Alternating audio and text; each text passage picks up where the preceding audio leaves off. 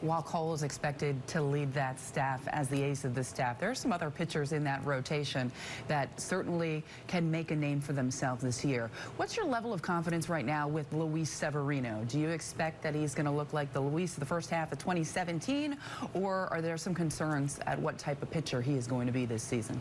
I don't have any concerns on any of our starting pitchers for the most part. I mean, whether it's Garrett Cole, whether it's Luis Severino, Paxton Tanaka, if they're healthy, they're going to be very special. I mean, because they're that gifted.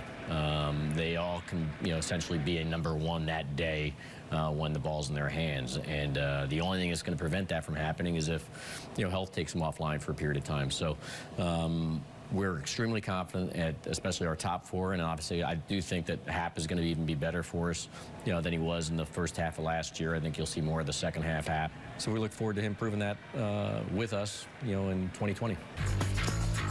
And it is great to have you back with us here at Yankee Stadium for a final edition of Hot Stove this offseason. And as we continue, it's good to hear from Brian Cashman about a variety of subjects. And Jack Meredith doing that interview. Meredith, what was one of the biggest things that jumped out to at you? Well, he was talking a little bit about the pitching staff, whether it be how Garrett Cole is going to fit in or Luis Severino. I actually asked him, is there any type of a competition right now for that fifth starter spot, or does it go to J. Happ? And he said J. Happ will be our fifth starter. As you heard him say, they believe that there's a lot more in the tank, that he's going to be more the pitcher you saw towards the end of the season as opposed to the one that struggled at points in time during the rest of the season. So that kind of stuck out to me. There are some young arms that they're certainly keeping an eye on. You wonder if some of those guys could wind up in the bullpen, but for now, their rotation is set, Jack. Yeah, their rotation is set 1 through 5, especially since he did say Happ has that number 5 spot. I think it was clear Cashman wanted to push the focus onto 2020, but I do think we have to remark that he was disappointed, very disappointed in what happened with the Astros, and he talked about the what might have beens